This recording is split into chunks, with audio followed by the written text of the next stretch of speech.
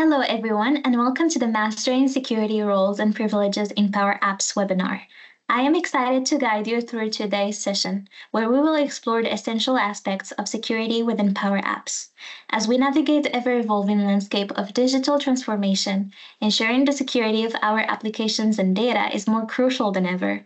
Whether you're a developer, IT professional, or business user, understanding how to effectively manage security in Power Apps is key to protecting your organization's data and maintaining trust. Today, we will dive deep into the layers of security and how you can harness these tools to safeguard your apps. Here at Advisicon, we help organizations achieve greater impact by leveraging work management technologies to accomplish more with less. As work management consultants and technology specialists, our focus is on streamlining processes, improving systems, and achieving better outcomes. Before we get started, let's take a look at our agenda for today. We will begin by learning about the different layers of security in Power Apps, including app level, form level, record level, and field level security. We will explore how these layers interact to protect both your app and its data. Next, we'll gain insights into managing security roles and privileges within Power Apps. We will discuss how these settings influence access to apps and data and how you can leverage them to enhance security. We will then move on to designing a comprehensive security strategy tailored to your app's needs. We will walk through 5 essential steps to ensure that the right users have access to appropriate data. Finally, we will conclude with a practical demo showing how security concepts are applied in real-world situations to ensure that sensitive data is accessible only to authorized users. By the end of this webinar, you will have a solid understanding of how to implement and manage security in Power Apps, empowering you to build secure applications with confidence. So let's get started. Before we dive into the world of Power Apps, let me share a bit about myself. I'm Shams, a Power Platform developer at Advisicon. I'm passionate about Power Apps and the incredible ways they can transform business processes. As a CRM and Power Platform consultant, my journey has been all about designing and implementing customized solutions using the Power Platform, which includes Power Apps, Power BI, and Power Automate. I'm here to guide you through mastering security roles and privileges in Power Apps, exploring its potential for maximizing your app security and data integrity. So let's dive in. Understand security layers. When configuring security in your app, you can establish protection at 4 distinct levels. The first level is the app level security. App level security controls access to the app itself. It does not manage the security of the data storage. The security of your data will depend on the features of your data sources. Ensure that users who have access to the app also have the necessary permissions for the underlying data. For model-driven apps, form-level security enables you to restrict access to specific forms based on security groups. This is particularly useful for controlling how users interact with data based on their roles. For instance, in an approval process app, you might have one form for employees to submit requests and another form for approvers to review them. Form-level security is ideal for such scenarios. Record-level security allows you to control access to individual records within your app. Think of it like applying security settings to specific rows in an Excel sheet. This type of security includes 8 access types that define what actions users can perform on these records. Let's explore these access types in detail. So for create, required to make a new record. Read is required to open a record to view the contents. Write, required to make changes to a record. Delete, required to permanently remove a record. Append is required to associate the current record with another record. For example, if users have append rights on a note, they can attach the note to an opportunity in the case of many-to-many relationships. A user must have append privilege for both tables being associated or disassociated. Append to is required to associate a record with the current record. For example, if users have append to rights on an opportunity, they can add a note to the opportunity. Assign is required to give ownership of a record to another user. Share is required to give access to a record to another user while keeping your own access. Now, the colored circles on the security role settings page identify the access level assigned to each privilege.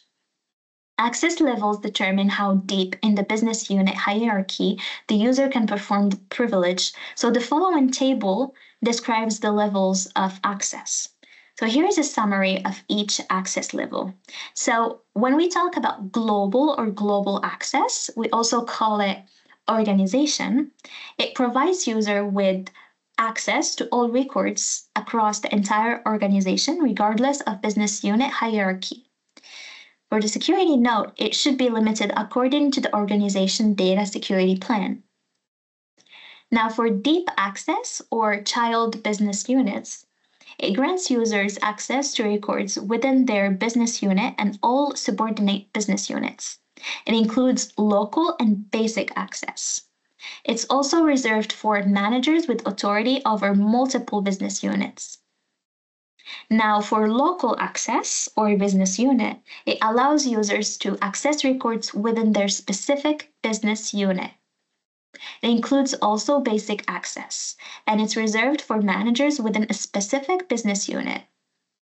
For basic access or user, users can access records they own, records shared with the organization, records shared with them, and records shared with the team they belong to.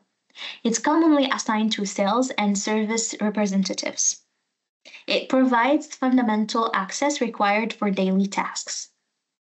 Non-access or no access is permitted, applied when no access is needed or appropriate for a user. Field level security. Field level security provides granular control within a single record.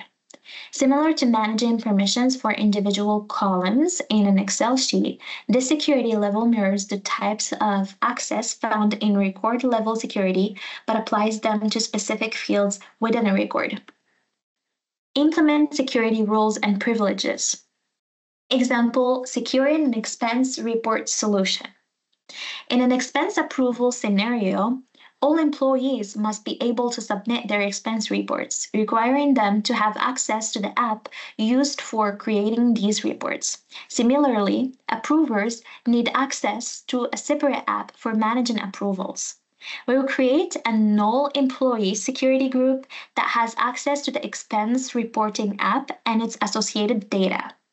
Additionally, an approver security group will be set up to access the approvals app.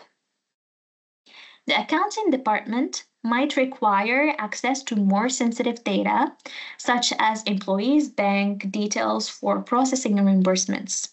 Therefore, we will establish an accounting team security group, which will be the only group with access to employee banking information. To maintain privacy, employees should not be able to view each other's expense reports. This requires implementing record level security so that employees can only access their records. However, approvers must have the ability to view the reports submitted for approval. Furthermore, the audit team should be able to access all expense reports for review purposes without the ability to modify them. Thus, an auditor's security group is needed. Both the auditors and approvers groups should have access to all records, while the all employees group should be restricted to accessing only records I create. How different levels of security relate to each other. The various security levels function like layers, and your app design should integrate these levels to meet your specific needs. The following illustrates how each security level can be applied in an expense approval scenario. So for app level security, access to the expense report submission app. So The app level security, it ensures employees can access the app to submit their expense reports.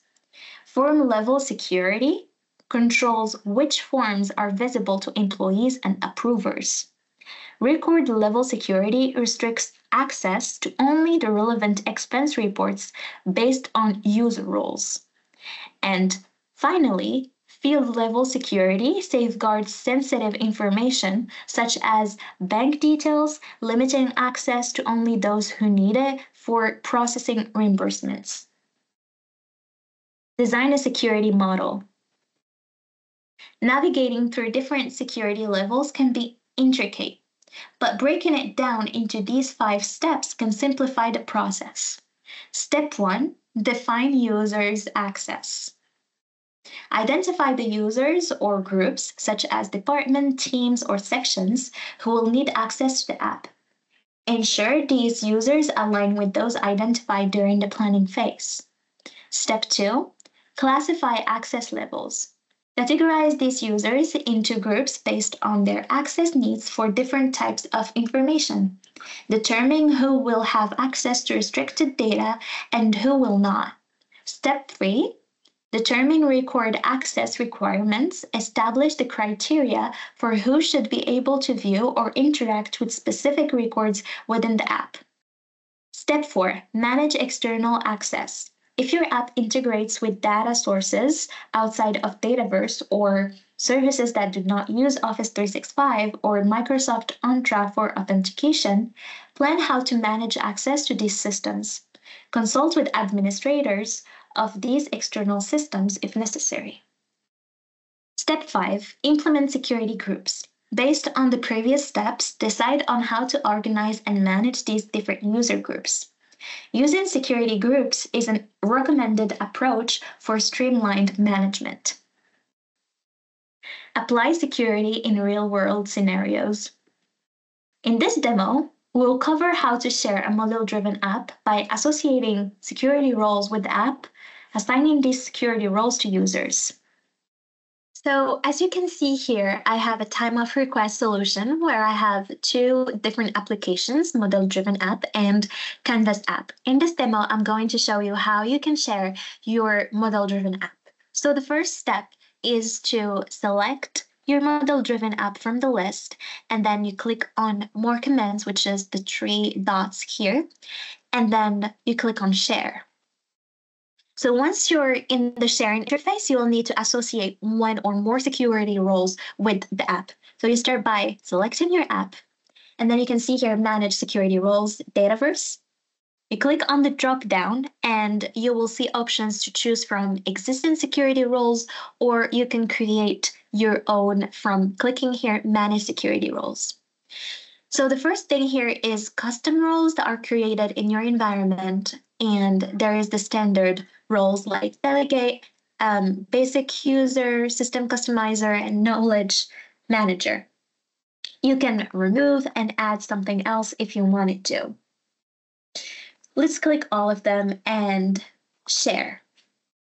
Now, if you want to assign security roles to users, you have to click on here and enter a name, or you can just go through the list and choose someone that you're going to share the app with.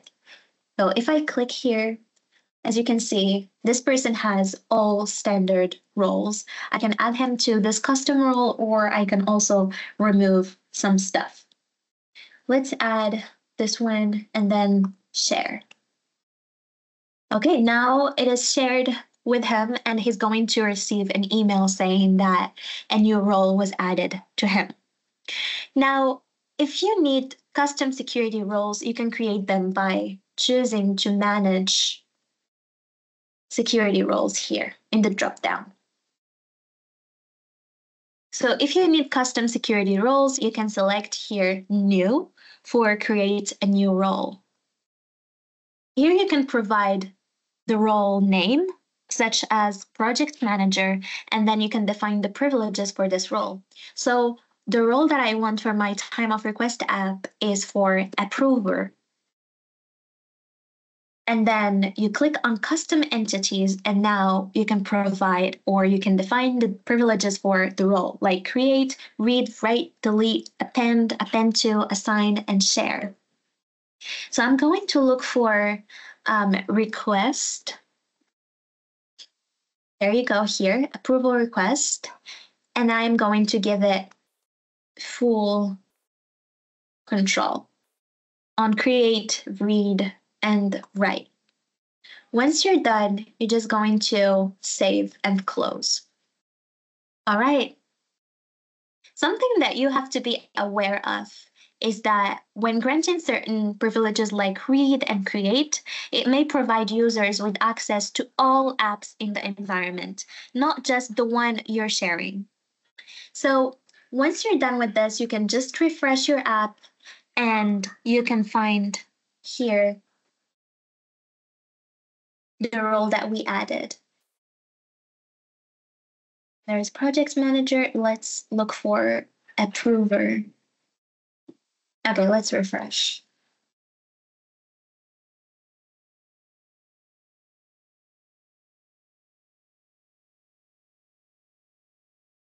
You click on your app and then you add your new role. There you go, approver. And then you click share. And then you look for someone here, say Lori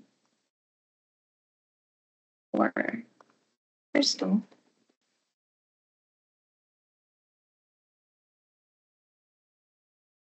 I'll give her approval role. And then I click share. Now she received her email that it was shared and that she has a new role. In today's webinar, we explored the various security levels in Power Apps, including app level, form level, record level, and field level security. We walked through the 5 key steps for designing effective security, from identifying user groups and assigning roles to defining record access and managing security groups. During the demo, we demonstrated how to share a model-driven app by assigning and managing security roles. By understanding and implementing these security measures, you can ensure that your apps are secure and tailored to your organization's needs.